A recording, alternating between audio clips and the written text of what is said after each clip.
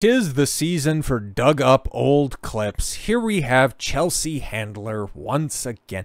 The moment I seen this clip was the moment I realized it's like, oh yeah, no, this is from the previous election cycle. Holy crap, has it been 4 years already? But when Chelsea Handler tried to get 50 Cent back on the plantation when he was seeing the proposed Biden tax hikes and realizing that, yo man, I live in New York and I'm not paying 55-60% of my earnings to the government. You can go straight to hell. Chelsea Handler came out on the modeling script and, she was saying that, oh, if you vote for Biden, I'll pay for your taxes. And, well, of course, this clip that I had to remind him that he was a black person, so he can't vote for Trump. And it's like, what? But no, that's not taken out of context. This is actually what she said, if you don't remember. You heard about my ex-boyfriend, right? 50 Cent and his support of Donald Trump. Yeah, what's going on between you? I saw your tweets and I go...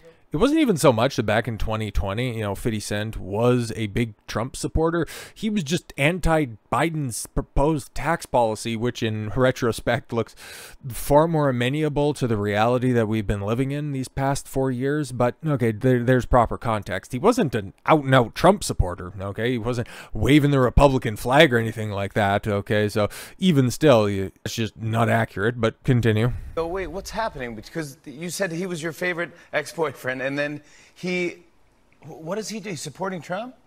He says he doesn't want to pay 62% of taxes, which, by the way, is in a plan of Joe Biden's.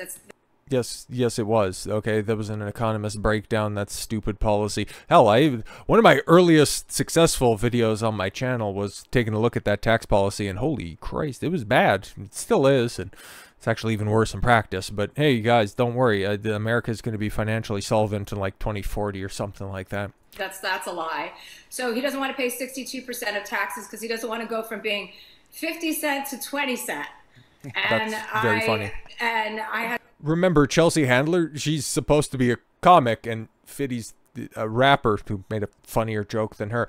Actually, the funniest stuff that 50 Cent, okay, outside of the stuff that he's been doing dunking on Diddy more recently, go back and run back his feud that he had with Floyd Mayweather, okay? Where he told him, okay, I'll bring you on. I got in contact with my friend Jimmy Kimmel. You can come on stage and you can read a page, or you can read a page out of the Harry Potter book anyways. And I know you can't read that because otherwise we can get you to read A Cat in the Hat. I had to remind him that he was a black person, so he can't vote for Donald Trump, and that he shouldn't be influencing an entire swath of people who may listen to him because he's worried about his own personal pocketbook. Holy shit, bruh. Like, the lack of self-awareness on that, outside of the, you can't vote for Donald Trump because you ain't black now. Running that back, I'm not even entirely sure where this ends up, falling in that timeline. Was this before or after Joe Biden said that to Charlemagne, okay? But then also, okay, her unironically saying, you can't tell somebody to vote for somebody based on the platform that you have and the influence you would have over people. She's saying this on the Tonight Show. Yeah, okay. So I haven't heard back from him yet, but I am willing to, seal the deal in more ways than one if he changes his mind and publicly denounces Donald Trump. I might be willing to go for another spin if Oh, God, yeah. Nobody wants to hear the creaky old hips of a 60-year-old. So I think the long story short, that story was Fiddy retracted anything that he said that could have been construed as being pro-Trump or something like that. Don't ultimately know how he votes. And quite frankly, I don't care Curtis Jackson votes. But Chelsea Handler very much does, okay? A 4-year-old clip of Chelsea Handler saying that 50 Cent can't vote for former President Donald Trump because he's black has sparked outrage online among conservatives after being resurfaced. No, it was stupid back then, and now it's just kind of funny and seems antiquated. The comedian made the comments about the rapper she briefly dated in 2011 during an interview with Jimmy Fallon on The Tonight Show back in 2020. 50 Cent, real name Curtis Jackson, was on Capitol Hill this week with civil rights attorney Ben Crump to advocate for black entrepreneurs and to push more representation in the alcohol industry. Come on, don't you guys have the market cornered on Colt 45? 50 Cent owns a liquor company, Sire Spirits. Yeah, he used to own, or he still does, Vitamin Water. Yeah, go figure on that one. Anyways, now he was photographed with Colorado Republican Lauren Boebert. Yeah, kind of crazy on that one. How that clip manages to surface so that the media wants to hop on it as a bunch of outraged chuds, when in reality, this is Fiddy posting this picture right here. Lauren Boebert Boebert, Colorado Republican, making the White House look good. Hey,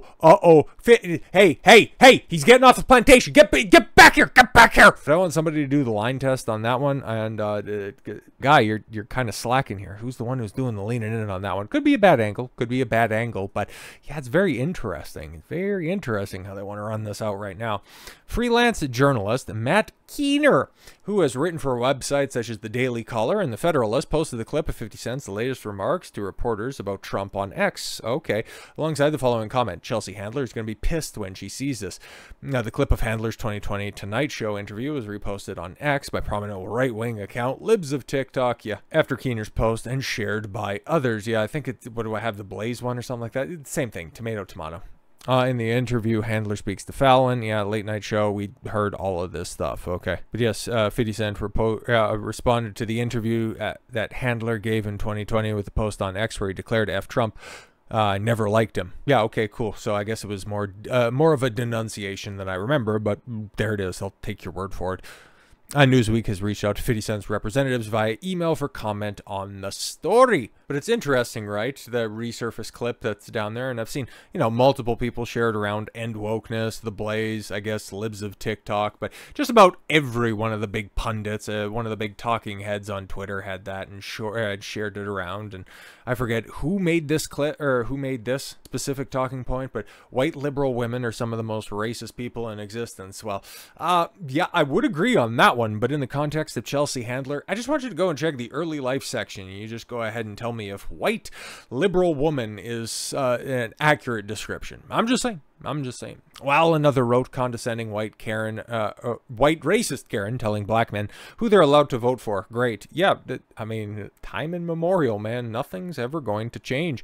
Another user slammed her comments, calling them gross and racist because, yeah, you should be voting Democrat. You cannot be civil. You cannot be commiserating with a perceived enemy. You get back over here. You just talk about liquor with one of the biggest race grifters ever, which I didn't even know he was down at Capitol Hill with Ben Crump, the civil attorney who represented George Floyd's family and got him a gold casket and several nationally televised funerals. Oh my God. He also squeezed how much money out of one of the suburbs of Minnesota for the Kim Potter taser. That settlement. I think Ahmaud Arbery as well. Like Ben Crump. He's definitely the modern day Al Sharpton. But to go down there and talk about black representation and liquor, I mean, come on, man. How many malt liquor brands do we really need at the end of the day? But this is going to end up catching him more shit than anything else. And I'm not even a Lauren Boebert guy, okay? When she was getting kicked out and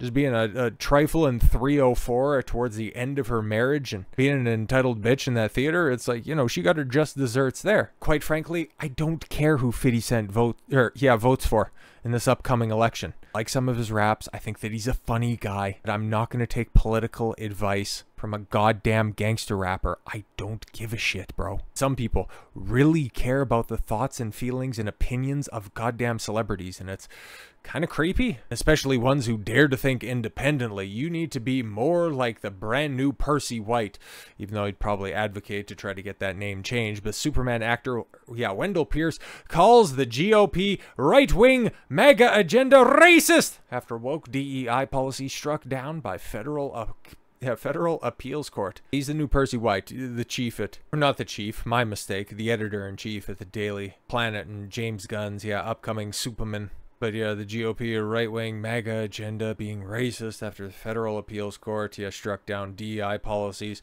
June 3rd, the 11th Circuit U.S. Court of Appeals ruled that American Alliance for Equal Rights can sue the Fearless Drivers Grant contest for discrimination based on race.